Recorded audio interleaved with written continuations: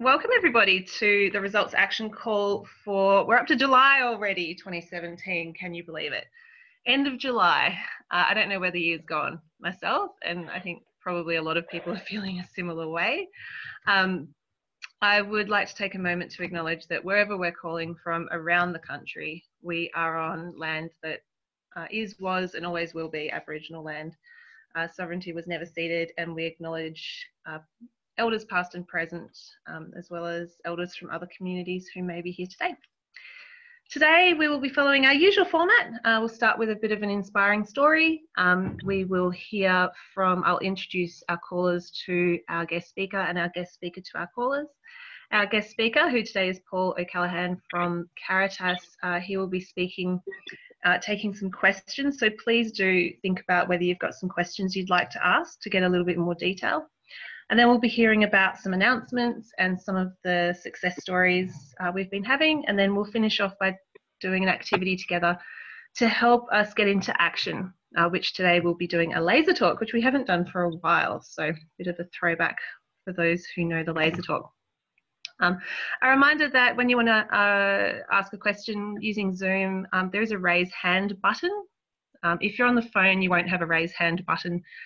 So feel free to just unmute yourself, say your name and introduce yourself. And I would like to also just share in the chat box for anyone who is on Zoom and able to see it. I'll just put the link for this month's action in there. So if you don't have an action sheet in front of you, then you can open that up and have it in front of you now if you like. If you don't have one and you're on the phone, it's no big deal. You'll still be able to follow what's going on. But to kick us off today, I would like to introduce Michelle, who is one of our staff members at Results, and she'll just share a little bit about what's been inspiring her lately. Michelle. Thanks, Gina. Good afternoon, everyone. For those who haven't met me, I'm Results Global Health Campaign Manager, and I work mainly on tuberculosis, or TB.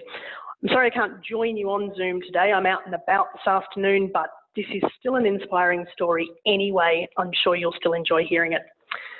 So everyone probably heard at least a little bit about the G20 Leaders Summit earlier this month. It was a meeting of the heads of the world's 20 largest economies. Our Prime Minister was there, among other leaders. And the Leaders' Declaration, which was released at the end of that meeting, is a statement of the G20's joint priorities for the next year. And it actually contained a significant win for Results and our international advocacy partners that kicks off a crucial year for TB globally. If you participated in any of the action calls last year, you might recall that TB, one of the most ancient human diseases, is shockingly, once again, the world's deadliest infectious disease killer. And it's particularly relevant to Australia because 60% of the global TB burden is in our region. Worse still, TB is a bacterial infection.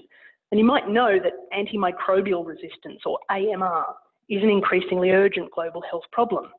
Drug-resistant forms of TB are the single greatest cause of AMR-related deaths annually, and we have to get better at accurately diagnosing and quickly treating TB, and ultimately finding a vaccine that works for everyone. In a section of the Leaders' Declaration titled Combating AMR, the declaration singled out TB and highlighted the importance of research and development, or R&D, the need to maximise the impact of existing tools for TB, and to develop market incentives for finding new ones. This is the first time a G20 Leaders Declaration has singled out a specific disease like this. We and our G20 advocacy partners worked all year to make sure that TB got the attention it needed in these discussions. And even if that meant we worked with some different people and institutions, we still used techniques that would be very familiar to you in your advocacy. So we had to make a strong, well-argued case to key influences that touched on the regional and national interests involved. We used our existing relationships with people who have better access than we do to those who need to hear these arguments directly. We made new relationships with people whose special knowledge meant they had positions of influence. We made our case in the media, either through others or for ourselves. And we thanked people we'd met with and when we'd secured the outcomes we sought. So now TB is at the centre of global political attention. Over the next year, that momentum's only going to grow. There's a global ministerial conference on ending TB in Moscow in November, and the first ever UN high-level meeting on tuberculosis late in 2018. We'll keep you in touch with both of those. Over to you, Gina. Thanks, Michelle. Thanks for sharing that. And I have also posted in the chat box a blog post that was written about that you can find on our website, results.org.au. So now I'd like to tell you a bit about the people on the call today. And before I introduce our guest speaker, Paul O'Callaghan, Paul, I'd just like to tell you a bit about the kind of people we actually have on the call. We have people like Tian in Canberra, who might want to wave at the screen, and the others can see her, even if you can't, Paul. And Tian, despite living in Australia a reasonably short time, and despite having English as an additional language for her, she's lined up her very first meeting with a parliamentarian at Parliament House as part of our study tour. And that meeting is one of 18 that we've got so far for the study tour, which is a really great start. And people like our Canberra group generally, Ros and Robert and Tian as well, who are doing the Canberra Times Fun Run, and our Adelaide group, who are doing the City to Bay, our Brisbane team doing the Bridge to Brisbane, and I know Alicia so far is doing the half marathon in the Melbourne Marathon Festival, and perhaps some other Melbourne people would like to join her in doing that. And all these people are fundraising for results to add to the $7,500 raised so far this year, and we are aiming for about $23,500 for the year combined from all of the groups. So thank you to all those groups who are currently planning on doing some running for results. We've also got people like Marie in Hobart, and all of our other letter writers like Peter and like Alicia, people who've had lots of letters published recently. Marie had a published letter recently. She once again used the hook of Roger Federer, who when he won Wimbledon, she wrote a letter talking about his work building schools in Malawi, because it turns out he's built a whole bunch of schools in Malawi, and she used that as a great hook to talk about Australian aid and education. And that's one of 60 letters to the editor that we've had so far this year across newspapers across the country. And now I'd like to tell you about our guest speaker, Paul O'Callaghan, who is the CEO of Caritas Australia. Most of you have probably heard about Caritas. They're a Catholic aid and development agency who provide food, water, sanitation supplies, and other emergency supplies during the current famines in East Africa, as well as running long-term programs aiming to improve food security, sanitation, child protection, and gender equality. Paul's got some really extensive experience as a leader in the not-for-profit sector. He's worked at the Department of Foreign Affairs. He's worked in church, social and community service bodies. He's been Executive Director of the Australian Council for International Development and was the co-founder of the Global Facilitation Group, the Australian Disability and Development Consortium, and the World Bank's Asia Pacific Civil Society Consultation Group, as well as being the Deputy CEO of National Disability Services for 4 years. Paul, you've been a very busy man by the sounds of it. Thank you for making some time to come speak to us today. Thank you. It's a pleasure to be with you. No worries at all. Now, Paul, you recently said of the famines in East Africa and Yemen that we haven't seen anything like this kind of crisis in 70 years. What did you see on your visit to Kenya earlier this year? Can you paint a bit of a picture of the scene for us?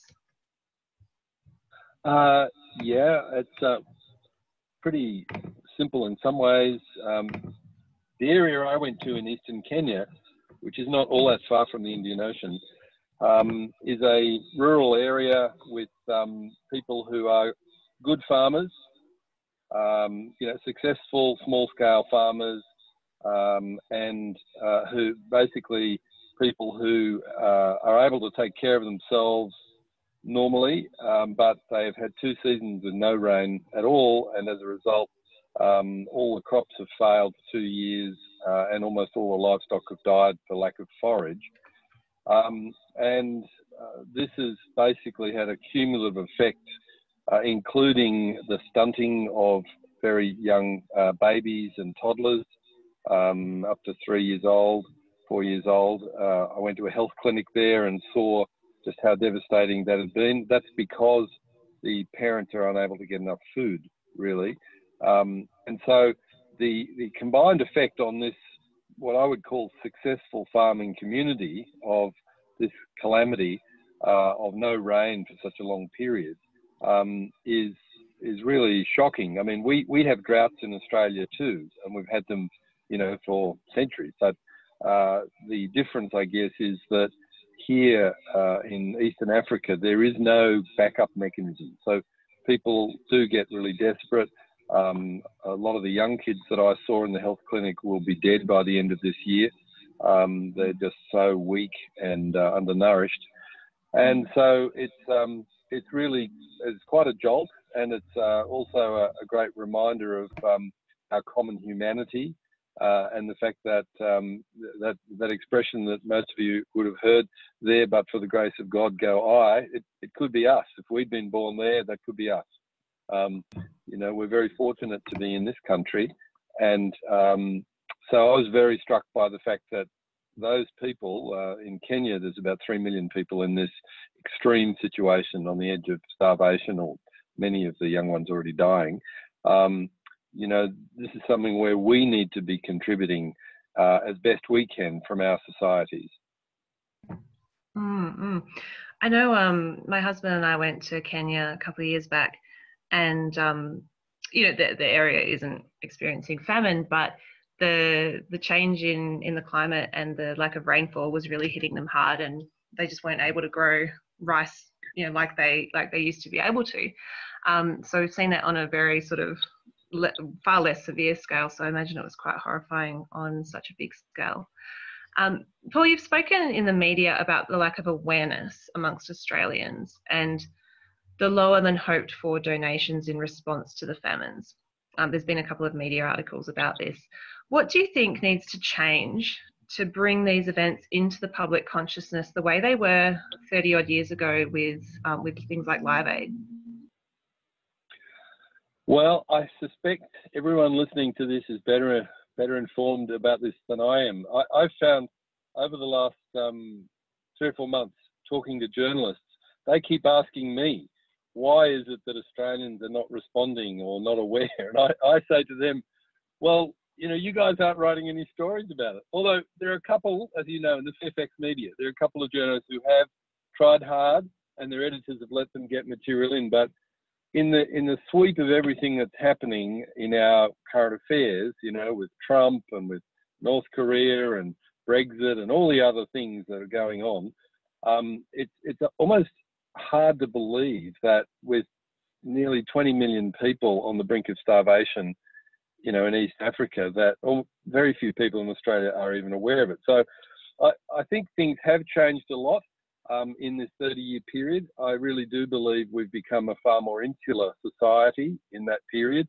And I think that's been largely driven by poor political leadership on both sides of politics, a much more kind of myopic view about what's best for us. And if you look at, you know, a lot of the statements that are made by the One Nation group, by Jackie Lambie and others, it's all about, we should just take care of ourselves. We have no responsibility for anyone else. Now, 30 years ago, those sort of strident comments would have attracted a lot of criticism. Now, people just sort of take it as almost normal that that's just part of the debate. And the other thing is, I mean, we've had only, you know, 4 years ago, the massive cut in the Australian aid budget. Over a quarter of the Australian aid budget was taken away. And as a result of the budget this year, the total effect of this is that we're in a position now where, unlike in the last 50 years, where Australia was one of the top 10 in terms of the proportion of giving. You would all know when I refer to gross national income, it's not the absolute dollar level, it's the proportion of your gross national income that you're giving. So we've gone from, you know, a reasonable middle level, but in the upper group. We're now heading down to number 19 in the OECD group as a proportion of our gross national income. So we're moving from being one of the rich countries that was really a significant player in the international aid and development scene, as well as being actively involved in peacekeeping missions and all of those things. But I would just mention one thing to you. On the humanitarian budget, that has not been cut in the way that the rest of the whole budget has been cut. And in some areas, it's been increased. I mean, the $68 million for East Africa is not great in my sense, because it's, you know, they're looking for, the United Nations is actually calling for between 2 and 3 billion from the wealthy countries. But at least there is a contribution there being made.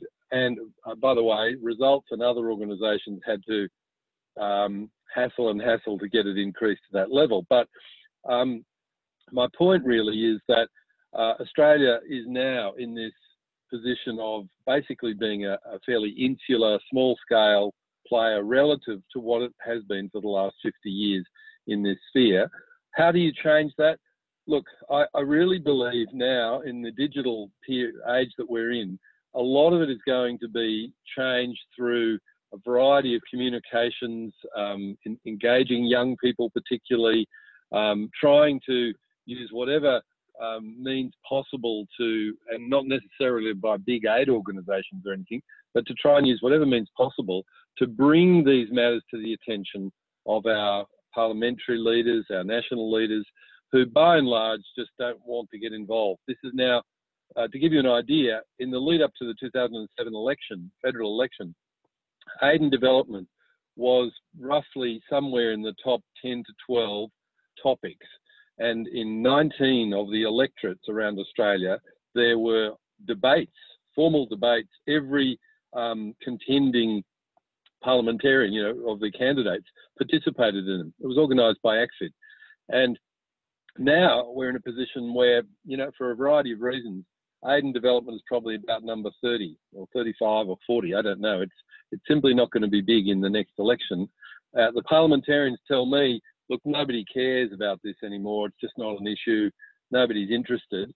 And we, I think, each in our own way, and some of your colleagues are about to go to Canberra, and I just urge them to articulate the view that Australians are people who do have care and compassion and a belief in common humanity, that we are part of this world. That hasn't changed. And we're part of it in lots of ways, including one of the most multicultural societies in the world too. And let's not just pull away from being a really serious contributor. We're still one of the richest countries in the world, despite all of the bleating about deficits and all of that. We're still one of the richest countries. And yet we've gone from being number 9 or 10 in a proportion on GNI down to number 19. That's a political choice, purely a political choice. It's not to do with, other things. You would have seen in the last budget many items increased in expenditure, but not this one. So I think we just have to do our best, all of us in the sector, to try and encourage people to pay attention to it as best we can. We do have some friends in the media as well, but it's a really tough call right now, Gina. Thank you for touching on so many pertinent points there. And I know that for me, I often remind myself that, if there's one thing that we can do, it's to show an alternative and show them that people do care, people are watching, they are taking note, and they expect better. And that, I think, can help us ride through the waves of the difficult times when it doesn't seem to be going so well. I would like to invite questions from our callers. If anybody does have a question, please either use the raise your hand button and show me that you've got a question. You can type it into the chat box if you're having any issues with raising your hand. And if you're on the phone and you've got none of those options, feel free to just shout out when you hear a lull in the conversation. Hi Paul, I'm Lindley in Adelaide here, if that's all right, Gina, I'll just jump in. Have you got any stories of Australian aid giving a positive impact? Because we obviously need to continue to be motivated by good stories, and we need to be able to tell other people how Australian aid is working. So can you tell us a story from East Kenya of Australian aid at work? Look, at the moment, this really is a genuine crisis in these countries. I mentioned Kenya to you, and there are 3 million people in real tough times there. But if you just go up to South Sudan, it's almost chaos there, because you've got the civil war. Political leaders in both of those camps have no interest in their people and are prepared to see, large numbers of people die as they're migrating from areas with no food at all, trying to get to other areas. I mean, it's absolute desperation. But all I mean by that is to say that there are plenty of examples of where humanitarian aid is providing direct assistance. I mean, I can tell you about through Caritas. We're doing that through our own, in every diocese in Kenya and in South Sudan, we have a direct Caritas agency that's a local agency. So we're actually able, I have to say, in a very modest way, because we've only been able to raise $1.5 million so far for this, but that's proportionately probably better than a lot of other agencies in Australia, because as you know, many of the Australian aid agencies have said that they're struggling to get much in the way of donations for this particular crisis. So to try and answer your question, there are examples of immediate relief through food, water, shelter, medicine in particular in many of these communities, but it's probably not the best angle, I think, to take when you're dealing with parliamentarians, because the truth is that the humanitarian part of the official aid program was largely protected for purely political reasons. When I say purely political, the fact is that both sides of politics know that the Australian community does expect that when there's a Typhoon Haiyan or there's a disaster in Fiji or Vanuatu or PNG, that Australian official aid money will go in to respond. And so there's even been an increase in the humanitarian aid funding to the Pacific of over $40 million in the last year. So I wouldn't be inclined to focus as much on that. They'll hit back at you anyway and say, well, we've given 68 million and, you know, we're doing all these other things and so on. My recommendation would be with the parliamentarians to point out this thing that Australia has had a fantastic record as a contributor across particularly Asia and the Pacific, but also in parts of Africa with long-term aid and development, particularly in education and healthcare and some other areas over many years, and that we now have reduced our footprint, if you like, our impact very significantly because the scale of the program has reduced so much. And they might argue with you, and by the way, the Labor people are not jumping in to say we agree with you particularly, because they're not planning to increase the aid budget either. There's a sort of bipartisan view at the moment. There's no need to do anything to restore Australia's position being up in the top 10 in terms of contributing in this area. So I'd be inclined to focus on the fact that we've wound down, but there's still many good things. In the official aid program, you just look at some of the statements that Julie Bishop has made, but also the departmental, the public statements. If you wanted to find something that's a really positive story, particularly about the role of NGOs, look at that effectiveness report that the Office of Development Effectiveness produced early last year, which basically says this is a glowing part. One of the very best parts of the whole official aid program, $4 billion, is the tiny little bit spent, 3%, connected to NGOs. They've had so many, the independent team that prepared that report found so many examples of significant impact achieved. But it's a difficult one. I would stay away from slamming them on the humanitarian side. And it sounds odd, but I wouldn't even draw a lot of attention to what agencies are doing at the moment on the humanitarian side, because it's pretty much normal business for us, what we're doing. The hard thing is that a lot of Australians just don't know anything about it. And at one level, I find it amazing that because our political leaders on both sides really don't want to increase the aid budget at all, they are not showing any kind of leadership about, Australia in the international sphere connected to poverty-related issues. They could talk a bit about these issues. They could show some leadership.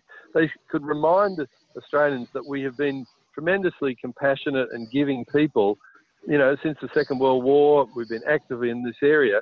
But now, basically, due to public policy choices, we've reduced this dramatically. And I'd be asking them to bring it back over the next, 3 to 6 years, something like that.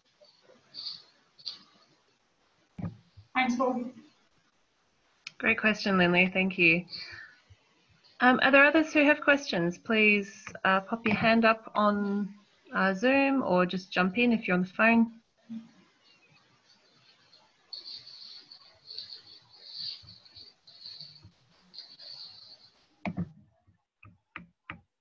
Hello. Hello. Yes, hi. What strategies should we employ for communicating with parliamentarians when we bring this issue up? Well, the strategy that I use, I call, it's a technical term, stroke and poke.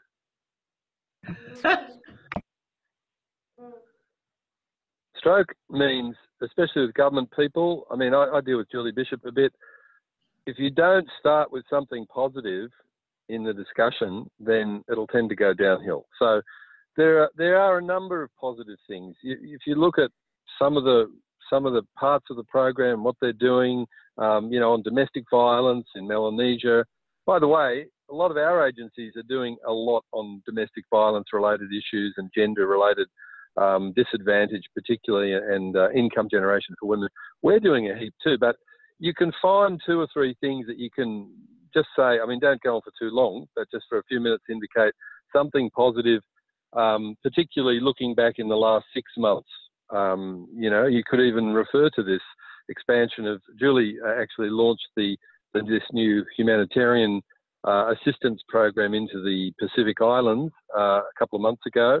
That was her initiative. She drove it, and you know, it's all good. So there are some positive things. But then as soon as you've done that, and bear in mind that many politicians, they know they've only got half an hour with you, so they'll tend to try to talk quite a bit themselves, partly because they don't really want to have to answer your questions. I mean, I'm being a bit mean. There are many good parliamentarians, but so you need to do the stroke bit. You need to say something positive and smile early on in the conversation, and then you need to indicate that you're there because there is a concern that Australia is no longer actually in the position that it was for 40 to 50 years of being one of the major wealthy countries contributing on aid and development, that you're concerned about this fall. Now, if you're with Julie Bishop, she'll immediately jump in and say, oh, no, you've got it wrong. We're actually in the top 10. It depends how you define it, of course. By the OECD standards, that is not true, what she says. But she uses a particular definitional point. I can't remember what it is offhand, but to say that, no, Australia's still in the top 10. But actually, you know, we've declined quite significantly in the last 4 years. So I would then indicate something about what you think would be areas of, you know, trying to beef up the program. You probably will only end up having a short meeting and a very brief opportunity in terms of speaking minutes. So just have in your mind, you know, 3 or 4 areas that you particularly would be recommending that they try to work on. But overall, I think you have to say we would want to see restoration of the Australian program so that Australia returns to being one of the, you know, main players in terms of the GNI side of it. And keep it very positive overall, the tone very positive, and just indicate, you know, you're here and you might be able to offer to follow up with some more information. That's what I'd suggest. What leverage do we have? None, really. There's no leverage.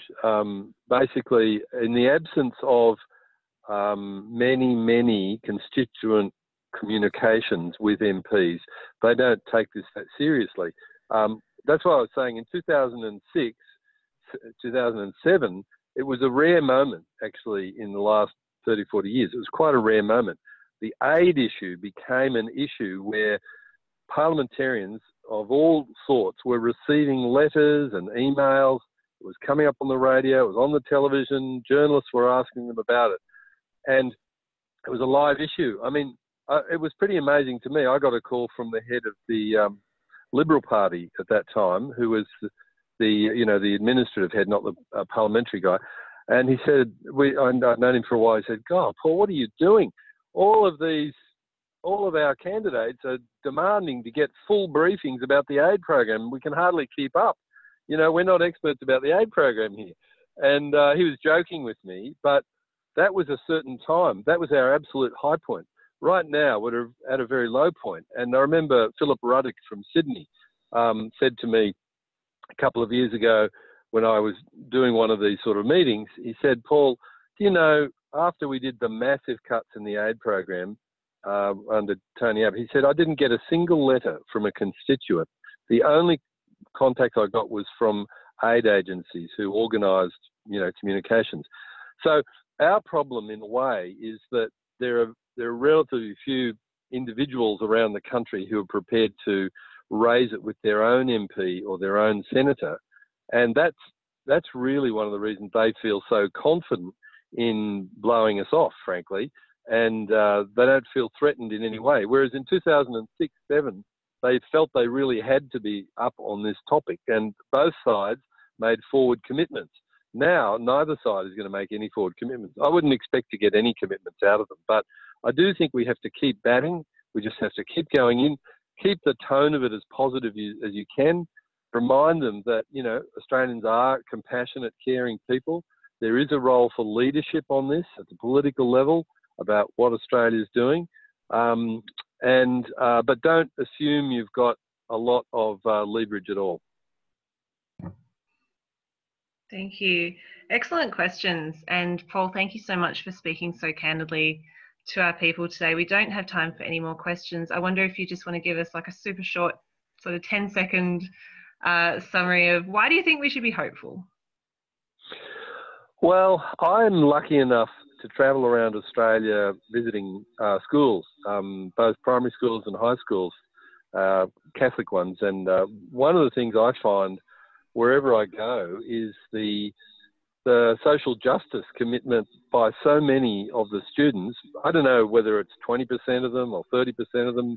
It might vary from school to school, but a lot of the young people who are leaving high school, you know, they really want a better world. And that's why they'll often talk about climate change, but also they'll talk about the fact that people in countries in parts of Africa, parts of Asia are doing it so tough. There's a wonderful sense of concern there, which is at odds with the picture that is often painted of, teenagers and people in their early 20s that they don't care about anything except themselves. It's quite the opposite in my experience. And by the way, I've got teenage boys too. But all I'm saying is that I feel incredibly inspired when I travel around and I meet so many people. I'm not saying they're all going to join NGOs or whatever else, but there is a desire to have a better world and a fairer world. And I'm just thinking, of those Catholic schools, altogether there's 900,000 kids in Catholic schools in Australia. And, a proportion of them are people, whatever they end up doing for a career, they care about these things. I think they'll care about them throughout their lives. And so I'm thinking sort of longer term than just the next 3 to 5, 10 years.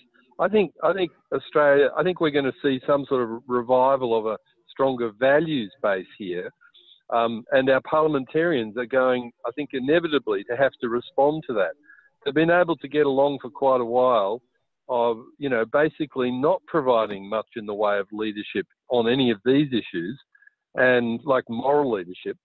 And on the climate change piece, you just look at, it's just been shocking to observe. And it might surprise you to know that I get lobbied by people all around this Asia Pacific region to speak up to the Australian government about climate change policy because it's so noticeable where we are in it. But we're not in a good position for lobbying at the moment, but we do have people around us. We need to use any opportunities we can, different sorts of digital forums, all sorts of things that can, bring people together in different ways than we've done before. And we must never give up hope on this. I think there is every reason to feel hopeful, even though we're at a bit of a low base at the moment. Thank you so much, Paul. It gives me hope to know that, we're at a low point, but history has shown that there's high points and there's low points. The high points will come again. The low points need to be endured. And the thing we can't do is just give up and stop talking to our parliamentarians, because if we stop, then there's no one banging on at them and hassling them about this. So thank you so much for your time today. Okay. We really appreciate it. And perhaps everyone who is able to unmute themselves can give you a bit of a round of applause to say thank you. It usually takes everyone a moment. Yay! Thank you. Thanks, Thank you so much. Paul, please do feel free to leave us now and go enjoy the rest of your Sunday. It's been great. Thank you. Thanks. All the best to all of you. Thank you. Bye-bye. Fabulous. Right, I just need to find my notes again because they've disappeared. No, they haven't. Here they are. That was so interesting, and I hope that everybody got something useful out of listening to Paul then and having the questions answered as well. I'd like to share a couple of announcements very quickly before I pass over to Alyssa, who will share a grassroots victory for the month. I want to alert everybody, as I mentioned towards the start of the call, there are some opportunities coming up to run for results. If you go onto our website, results.org.au, and you have a look under Get Involved, there you can have a look at ways to fundraise for results, and we do have a list of different fund runs and ways that you can fundraise for results. Also, if you look at the events page, we have all the different runs listed there. But I know that coming up is the Bridge to Brisbane, the Melbourne Marathon Festival, the City to Bay, the City to Surf, both the Perth version and the Sydney version. There are lots of fun runs coming up that you can walk in or run in and set up an Everyday Hero account and raise money for results. We really do appreciate it. And it's one of the easiest ways to fundraise because you just set up your page, you ask people to sponsor you to do a run, and people give you money, and it's really easy and really fun. So I encourage you to do that. I would also like to point out that anyone who's familiar with our resources page on our website, again, results.org.au, if you have a look under the Get Involved page, there is another page called Access Your Resources, and we have a whole bunch of resources on there. I encourage you to go check it out just generally because we have all the guides on there about how to write to your MP and how to get a meeting with your MP, how to write a letter to the editor, a list of all the contact details for different newspapers. All these different resources are there, and it's very useful. But our very talented grassroots engagement associate, Alyssa, has also created a number of podcast episodes that she has included on some of those pages so that you can, I guess, engage with our resources in a different way. So if you want to hear about how to write an opinion piece or how to meet with your MP, you can actually listen to a podcast episode about those topics as well. So it's a bit of a new project, something different. And if you're someone who's into listening and learning through listening more so than reading, then it might be for you. So go check it out.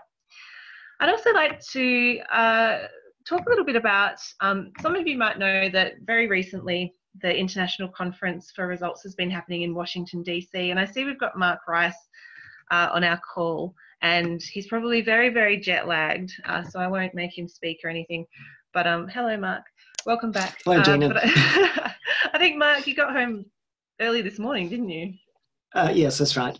Good grief. And I know that, you know, it's always a really fantastic event and it's always really inspiring, but something that I was inspired by was, everyone may have seen on the news that they were voting on whether to repeal essentially, you know, Obamacare or the Affordable Care Act aspects of Medicaid, basically trying to change laws that helped a whole lot of people get access to medical care and insurance.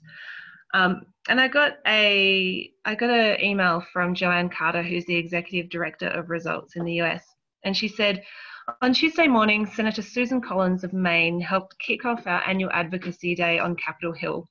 She said to hundreds of Results volunteers gathered in Washington, never think your voice doesn't count. Over the last several days, including late last night, we were reminded just how right she was. The defeat of multiple proposals to gut Medicaid and otherwise threaten millions of people's healthcare is admittedly a complex political story. But this much is clear. Without the grassroots outpouring over the last 6 months, we wouldn't be where we are today. That includes your more than 250 pieces of media across the country, hundreds of meetings with Congress, and thousands of calls, letters, and emails that helped make this possible. The Senate healthcare votes over the last few days mean that Medicaid stays intact and healthcare for tens of millions of Americans is safe for now. The threats to healthcare are not over, and we're just beginning to face new threats to other anti-poverty programs. But today we're reminded of what is possible when we raise our voices together. I was quite inspired to see that impact. I know my Facebook feed has been flooded with American results people urging all their Facebook followers to call their senators and call and call and call and call for months now. Mark, yours is probably the same. And to see them get that win, and so narrowly as well, just shows how important that pressure was to make sure that even if it did get defeated, or even if it did go ahead, they at least had to do so with the voices of lots and lots of people who were urging them not to, ringing in their heads. So that inspired me a whole lot lately.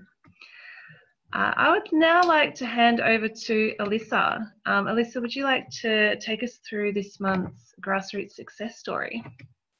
Yep, just let me know at any point if you can't hear me very well, because my internet's not always great. But because this is the last action call before we head off for the study tour, for this month's victory, I wanted to introduce to everyone, and here's one of our results Melbourne group members, and he'll be coming with us to Canberra for the study tour in 2 weeks. So is Patrick there? Did you want to say hi? Yeah. Hi, Patrick. Can you hear me? Yep, it's good. So to start, I just wanted to say you're quite new to results, and you wanted to join the study tour. So would you like to share why you wanted to come to Canberra so soon after joining us? Yeah, so I only joined in May, and I noticed the study tour pretty much straight away, and I thought it'd be a good way of just learning about what results is all about, and just getting as involved as I could be as quickly as possible, so I wouldn't just sort of fizzle out in being part of the group. And from a volunteering sort of point of view, it looked like a perfect fit for me, because I was interested in meeting with MPs, learning how to engage with them, operate in a sort of political space, and also there was an opportunity to do some writing and some media work as well. Nice. And is this your first time meeting with the parliamentarian? It's my first time meeting with a federal MP. I've met with my state MP, the MP for Broadmeadows, Frank Maguire, but it wasn't with a specific issue. It was just sort of meeting for maybe the opportunity to volunteer for him or something. So no, I've never met with a federal MP, not for a particular cause to advocate for anything, and I have never been to Parliament House before either. That's cool. So it'll be your first time going to Parliament House and meeting with a parliamentarian. That's pretty exciting. Yeah. And so far you've organised 3 meetings with different parliamentarians, which I think is pretty impressive, considering this is your first time. And also I think we've only been allocated about 5 or 6 each so far. So that's about 50%, which is really good. And could you please tell us a bit about the process you went through to organise those meetings? Sure, yeah. Well, it started with an email to each of them. Gina, who's running the study tour, gave us a template. So I followed that mostly, but I tried to personalise it as much as I could for each MP. Did a bit of research into sort of what committees they're on and their first speech and things like that. And I gave a sort of brief story of self, which I tried to keep as short as possible, but give some of my background about how fortunate I feel to live in a safer and prosperous country. And then after sending the email off, I didn't get a response in about 4 or 5 days. I sort of followed up with a call, just a sort of quick one, just to see if they have any answer. And that was about it. I think I was mainly just lucky to get some MPs who were interested, and yeah. Nice. And have you come across any roadblocks? Not particularly. I'm still chasing down Greg Hunn. I've been bounced around to a diary manager and whatnot. I've done a couple of follow-up calls, but I'm just going to see how that pans out. But all the other MPs and their staff have been pretty positive, I think. Right, that's excellent. That's good to know that they're positive. Sometimes it can be a bit of a turn off, thinking that they might be a bit like, I don't know, could be rude. Not that they would, but and also you're. Oh, that's good. And also, you're currently writing your first op-ed about your trip to Parliament House and the study tour. So how's that been going? Have you started writing that yet? I've done a little bit of planning, sort of sketching it out, trying to figure out the format. I've never written, like you said, this is my first one, so I've been looking at some examples that you've sent me actually, and so I haven't actually finished it yet, but I think it's been an interesting sort of process figuring out what the correct format is, and I think it's been pretty useful because I have an interest in writing, especially on political issues. So hopefully I'll get that done pretty soon. Very nice. Well, thank you for that, Patrick. I wanted to thank you for sharing all your work with us and talking as well today. Because I personally think it's been really great seeing someone who's so new really getting amongst it and taking action, like really going to Parliament House is taking action. So, but before we start, before we move on, I'd just like to ask if you have any final words of encouragement for everybody on the call today, and perhaps the people who aren't going on the study tour as well. I'd probably just say stick with it, be persistent. You're probably not as annoying as you think. So just keep just keep doing it and see what comes out of it. Sometimes you could get lucky, or people can be a lot more positive than you think. Nice. Okay. Thank you so much, Patrick. I like that. You're not as annoying as you think. Okay. Thank you very much. And we'll speak to you soon. And back to Gina. The memorable quotations are flowing thick and fast on today's call, aren't they? We've got stroke and poke, and now we've got you're not as annoying as you think. Like, I feel like these need to be printed on a poster in front of a rainbow or a sunset or something. I'd like to please do unmute yourself and answer if you know the answer to these questions. Before I throw it to Alyssa to teach us the laser talk, I just want to recap this month's action. So can someone very quickly explain what this month's action is? What are we actually doing? What are you going to do when you get off the phone, ideally? Write to senators. Yeah, writing to senators. Any particular senators? There's a few key senators from each state who are listed on page 2 of the action sheet. Yep. Great. Thanks, Mark. So if you have a look on the action sheet, you'll see that there's a list of senators colour-coded by state, and so you should write to a senator from your state that appears on that list. And what do we do with those letters? So once I've written my letter to my senator, what are the 2 things I need to do with it?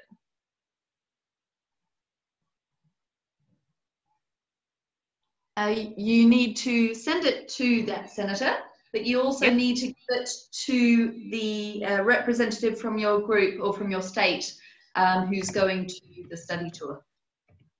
Nice. Yep. So exactly right.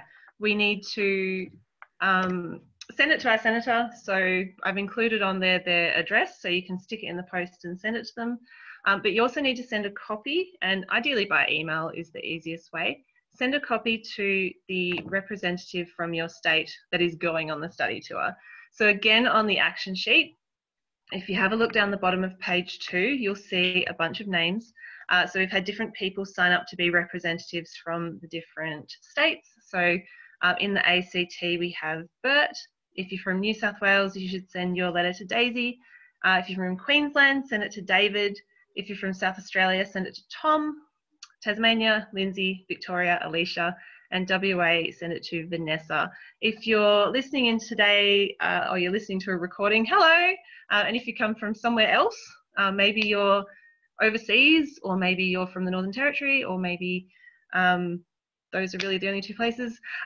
Maybe you're on another planet, I don't know. Please send it through to Robert, and you'll find their email addresses on the action sheet.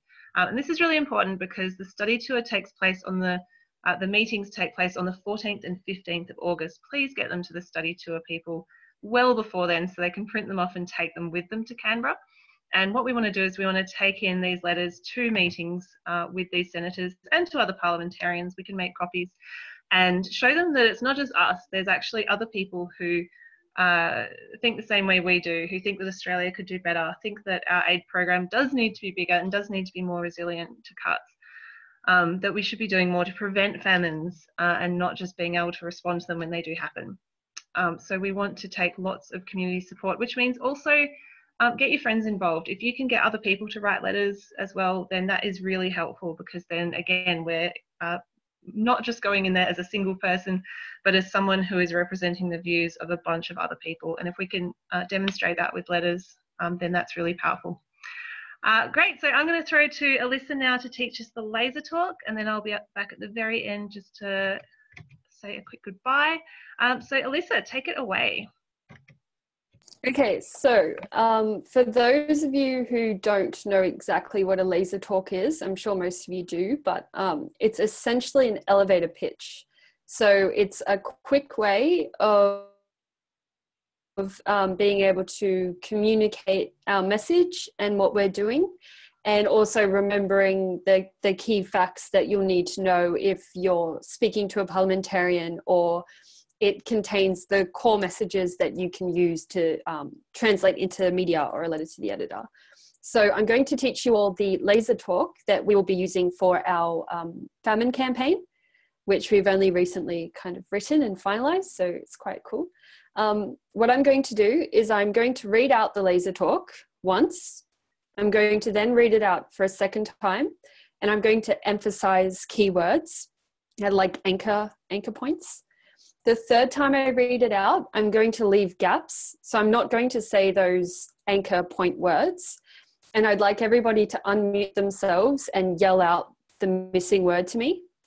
And then the fourth time, I'm going to read it out again, but then I'm going to leave out the anchor words, and everyone just stays silent and thinks it in their head by themselves. And then afterwards, we'll get someone to try and have a go at saying it, which is sometimes a bit difficult, but you do get there, definitely.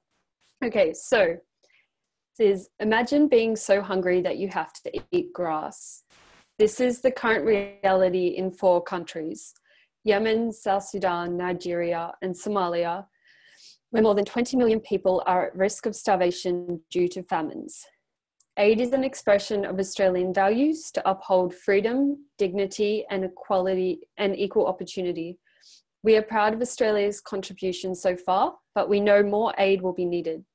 We call on our government to increase Australian humanitarian support for famine relief and rebuild Australia's aid program. So that's the laser talk, and I'll read it again. This time I'll emphasize the anchor points. Imagine being so hungry that you have to eat grass. This is the current reality in 4 countries: Yemen, South Sudan, Nigeria, and Somalia, where more than 20 million people are at risk of starvation due to famines. Aid is an expression of Australian values to uphold freedom, dignity, and equal opportunity. We are proud of Australia's contribution so far, but no more aid will be needed. We call on our government to increase Australian humanitarian support for famine relief and rebuild Australia's aid program. Okay, so I'll read it out for a third time. If everyone could unmute themselves about now, and I'll leave those anchor points blank and yell them out all together. All right. Imagine being so hungry that you have to eat grass. Grass, nice. This is the current reality in 4 countries: Yemen, South Sudan, Nigeria, and Somalia. Nice. Where more than 20 million people. Yep, 20 million people are at risk of starvation due to famines. Aid is an expression of Australian values to uphold freedom. Yeah, I think I heard that. Freedom, dignity. Nice, thank you, Lindley. We are Proud. Yep, proud of Australia's contributions so far, but no more aid will be needed. We call on our government to increase assistance for famine relief. Australian aid program. And to increase Australian humanitarian support for famine relief. And I think I just heard it. Australian aid program. Yep, perfect. Right. Excellent. Okay, I will read it one final time. And this time, if you could all mute yourselves again. And when I leave the words blank, just think them to yourself silently in your head. All right. Imagine being so hungry that you have to eat grass. This is the current reality in 4 countries: Yemen, South Sudan, Nigeria, and Somalia, where more than 20 million people are at risk of starvation due to famines. Aid is an expression of Australian values to uphold freedom, dignity, and equal opportunity. We are proud, I saw Gina, of Australia's contributions so far, but no more aid will be needed. We call on our government to increase Australian humanitarian support for famine relief and rebuild Australia's aid program. So hopefully you can remember that to some extent. Would someone like to volunteer to have a go at reading it out on their own?